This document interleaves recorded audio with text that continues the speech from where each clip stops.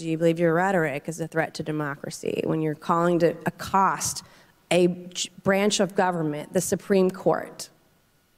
I don't believe that's a correct characterization of my statements. Though. Did you not tweet that? That you thought that the Supreme Court justices should be accosted?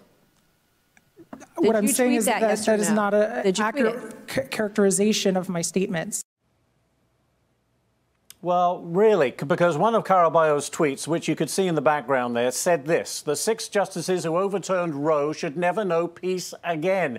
It is our civic duty to accost them every time they are in public. They are pariahs. Since women don't have their rights, these justices should never have a peaceful moment in public again. Remarkable. But the activist still maintains those comments have been mischaracterized. Not sure how.